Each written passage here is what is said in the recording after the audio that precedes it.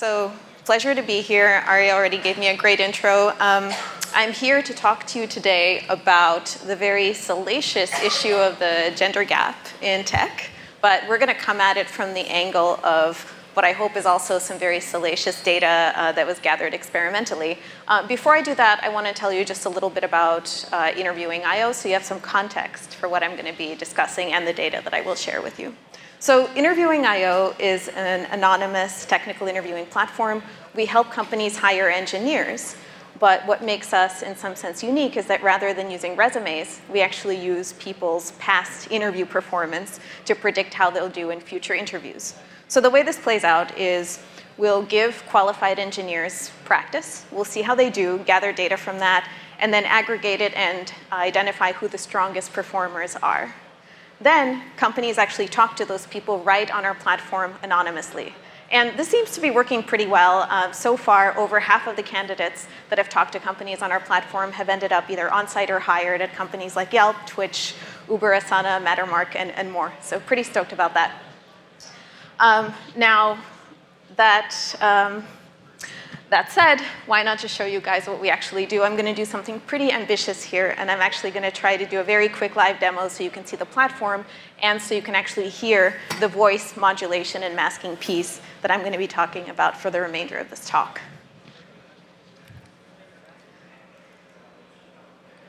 Okay.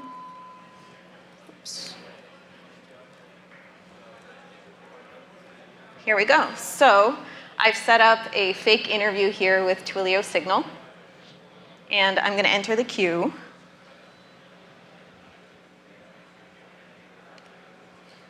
There we go. Oh, I've been matched with somebody. You can actually, my compatriot Andy is in the front row here. I think he's going to play the role of the interviewer.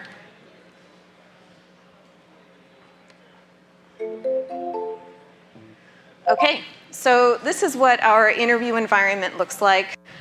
You can actually choose programming languages. There is audio, so we're actually in a call at this moment. And my voice is going to be modulated. You can't hear it now because the audio would be coming from Andy's computer, but I'll play you back a recording really quick so you can actually see what it sounds like. And hopefully I'm going to sound like a guy. But we have a place for people to write code, a place for people to actually run it, which we're pretty stoked about. There's also text chat. And basically, companies just talk to people and do a first-round technical interview here in exactly the same way that they would in their own process, except that it's anonymous. So if you look in the top right and top left of the screen, you'll see that instead of our names, we have these cutesy little handles. Oh, yeah, I got a chat. Yeah, it's pretty great. So after an interview is over, I'm going to leave this interview.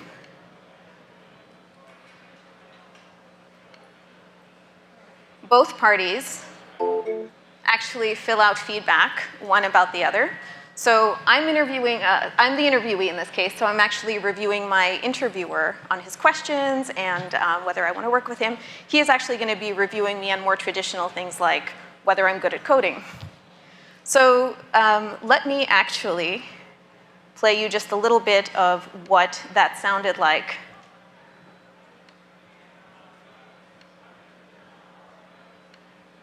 And then I'll get to the fun stuff. Okay, so this is the interview that we just did. You can actually replay them, which is kind of cool.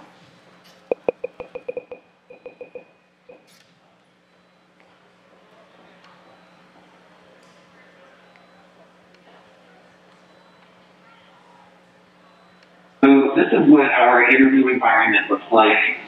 You can actually choose programming languages. There's audio, so we're actually in a call at this moment. And my voice is going to be modulated. You can't hear it now because the audio would be coming from Andy's computer, but I'll play you back. So you get the idea. Hopefully, you think I sounded a little different than I normally do. Oh, thank you very much. We're really proud of this. All right, so back to the slides. If I can find my, all right, here we go. Great.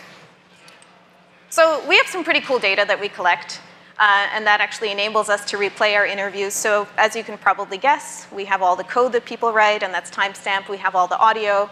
We have text chat, whiteboard content. We also have a whiteboard where you can draw, and notes taken by the interviewer. That happens during and after an interview.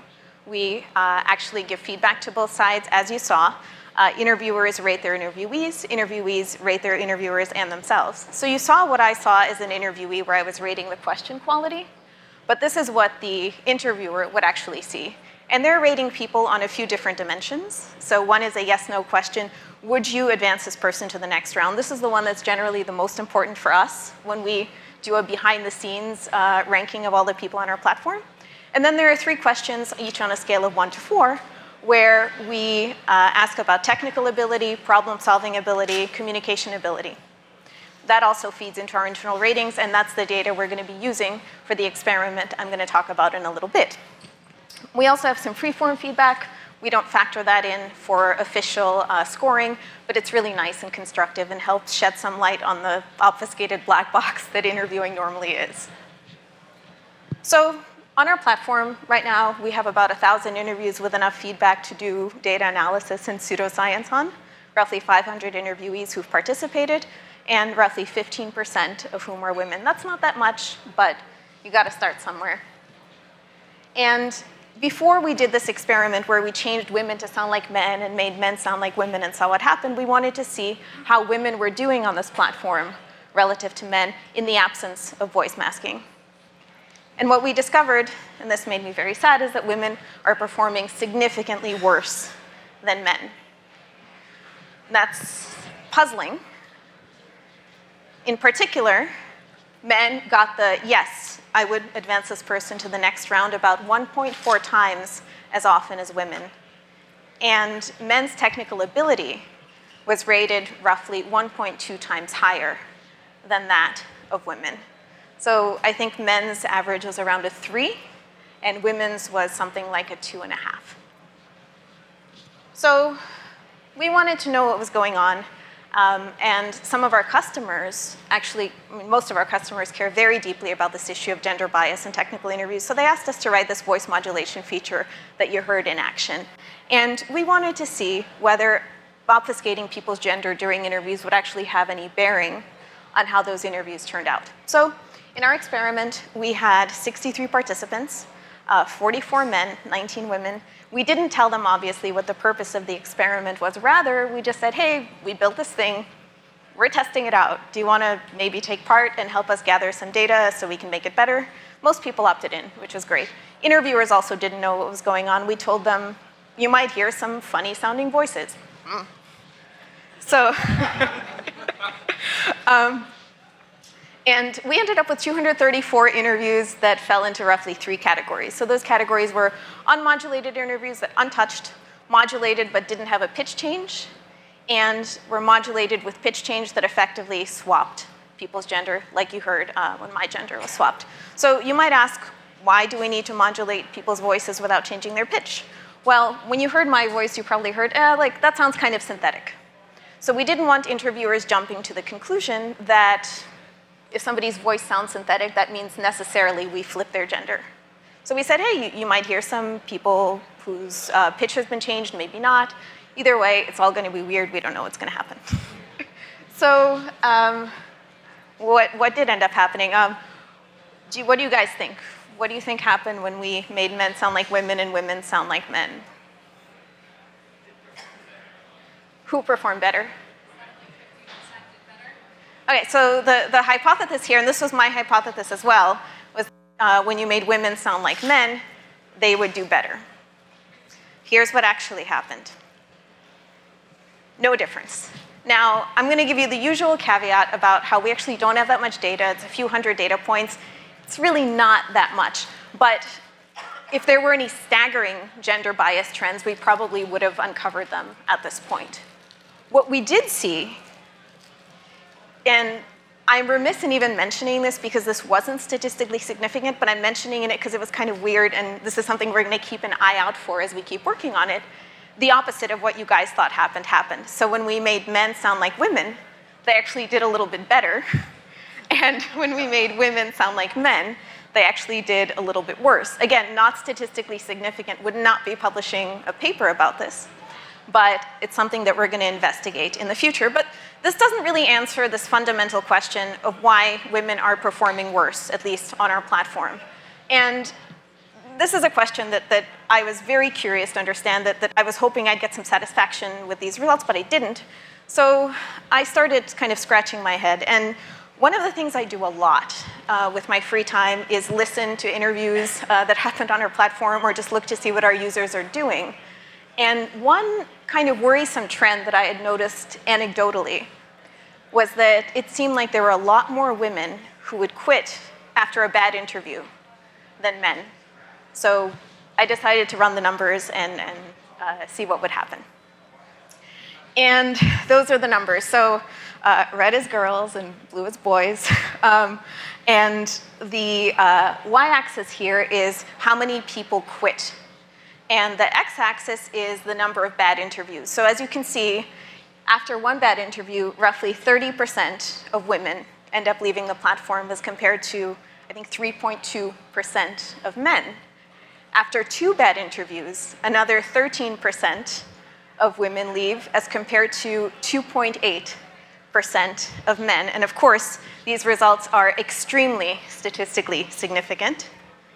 So I told one of our engineers, holy shit, this is amazing. 30% of women leave after one bad interview, only 3% of men. He's like, clearly you know nothing about dating from a man's perspective.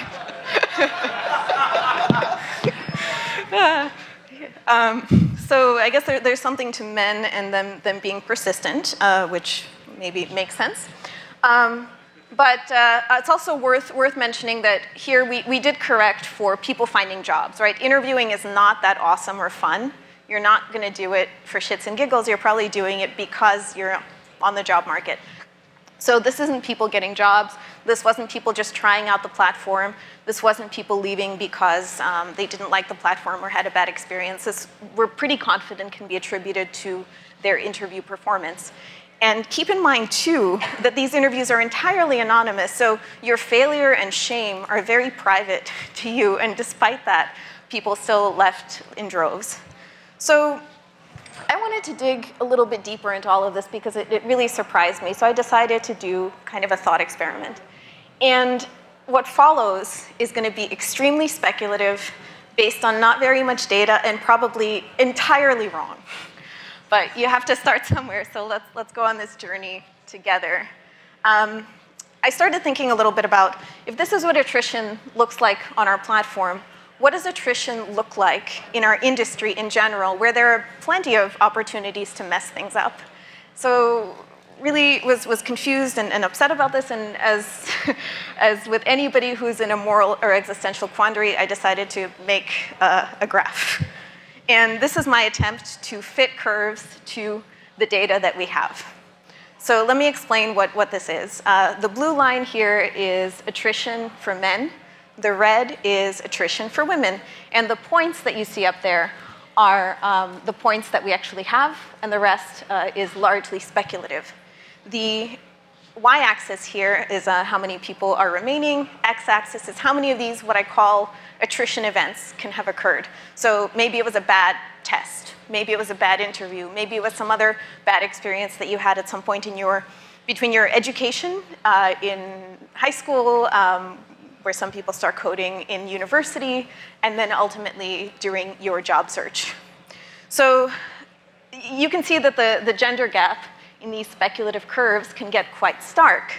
And pulling this kind of out of thin air, I thought, if there are 8 of these events where there's an opportunity to drop off, and maybe these 8 events occur between when people first start getting into coding and go to school and then come out and start interviewing for jobs, what needs to happen to get the same number of men and women in a company's pipeline?